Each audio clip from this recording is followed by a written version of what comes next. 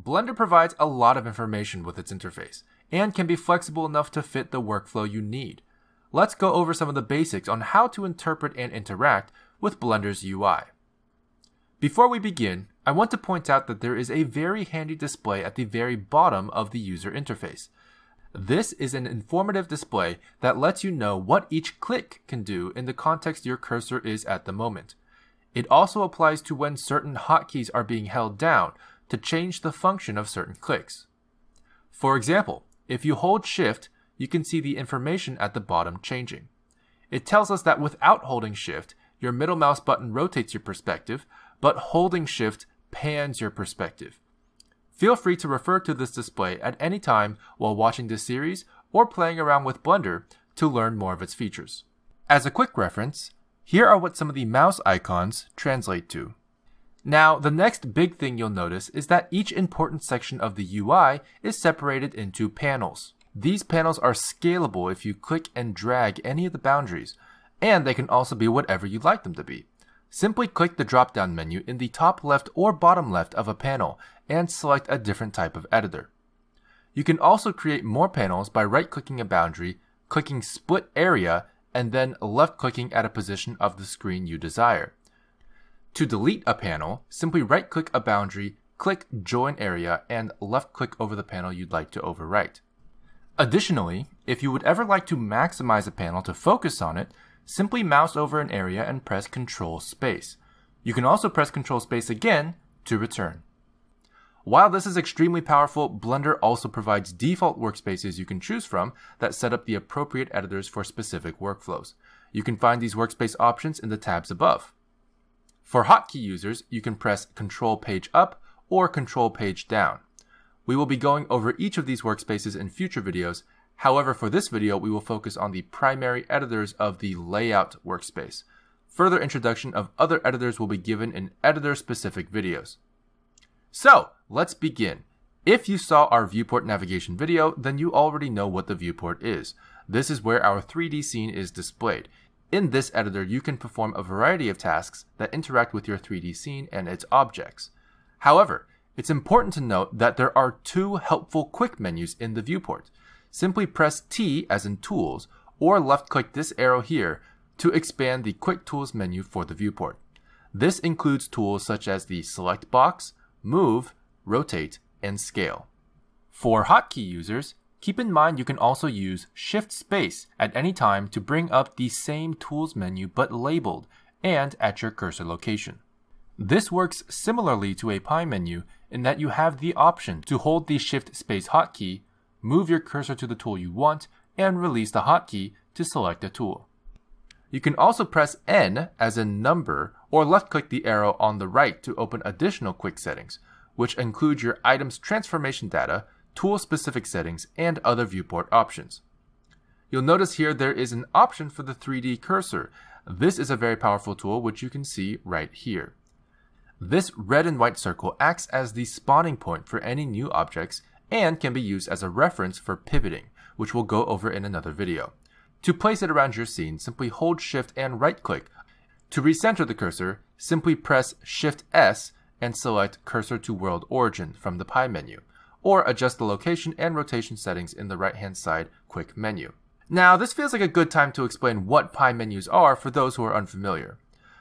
Pie menus are quick wheel menus that appear around your cursor after a hotkey is pressed. You have three options when navigating a pie menu. The first option is to right-click to cancel in case you changed your mind. The second option is to press and hold the hotkey to initiate the pie menu, drag your cursor to your desired choice, then let go of the hotkey to select, with no clicking necessary. Or the third option is to let go of the hotkey that initiated the pie menu before moving your cursor, then use your cursor to left-click select the option you like. After you get used to where each option is, this can greatly speed up your workflow while also making several options available with less keystrokes. Throughout this series, you will see pie menus quite often for various different contexts. Now below the viewport we have the timeline. This controls playback of your animation. You can zoom in and out with your scroll wheel, drag the timeline with your middle mouse button, change the start and end frames for your output, and create and manipulate keyframes, all of which we'll go over in another video. The Properties editor contains several tabs vertically to display the properties of your scene, your current tool, and whatever object you have selected. To start at the top, this first tab represents the options your currently selected tool in the viewport may have. In this case, the Select Box tool gives you a few different selection options. The next few tabs, which you can see are separated by a small gap, contain your scene-specific properties.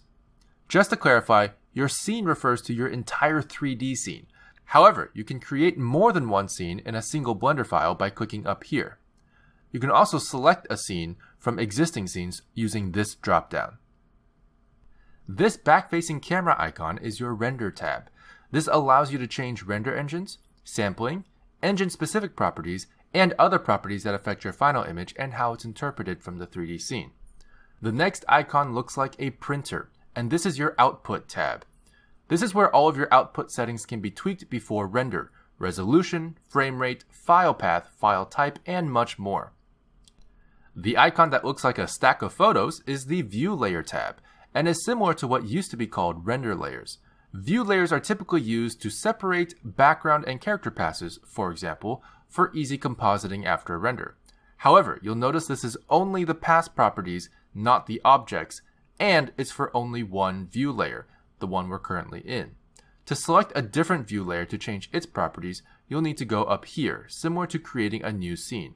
You can create and select existing view layers here. While we're on the topic, I'd like to point out what this panel above Properties is for. In order to specify which collections of objects are rendered out in each view layer, you can check and uncheck collections here in what's called the outliner. I highly recommend using descriptive names for your collections and view layers by double-clicking them, but we will go over this in another video. Next, we have the General Scene tab. This has other miscellaneous scene properties that affect your scene, such as your active camera, your units, and rigid body settings. Finally, the Globe icon is the final tab of this section and is called the World tab. This includes properties for the sky and air of your scene. In other words, the surface option for your world is the shader used for your sky or background color, while Volume allows for volumetric lighting throughout the atmosphere of your scene as a whole, such as fog or mist. For the next section, the property tabs will be specific to the active object you have selected. So in this case, I will select the cube. Our first tab is the Object tab. This contains basic information such as location, rotation, and scale of the object. You can also specify parent-child relationships, which collections it belongs to, and visibility of the object. The next tab is a very important tab for Blender. Represented by a wrench icon, the Modifiers tab allows for powerful manipulation of objects using predefined modifiers. Simply select a modifier from the drop-down menu to add it to the stack below. You can use as many modifiers as you like and change the order or application of these modifications using these arrows. For example, the Subdivision Surface modifier and the Bevel modifier. This next tab is the Particles tab. You can see the icon looks like an object shooting particles out from its main body. In here, you can create particle systems and add them to the object you have selected. Next is the Physics tab, which looks like an orbiting planet icon. This contains several different types of physics simulations and physics manipulators, including cloth, rigid body, smoke, fluid, collision, and force fields such as wind. The next icon looks like two objects wrapped together. This represents the Constraints tab. This tab is very similar to the Modifiers tab, but deals more so with relationships of the objects you have selected with other objects or values, rather than manipulating the object by itself.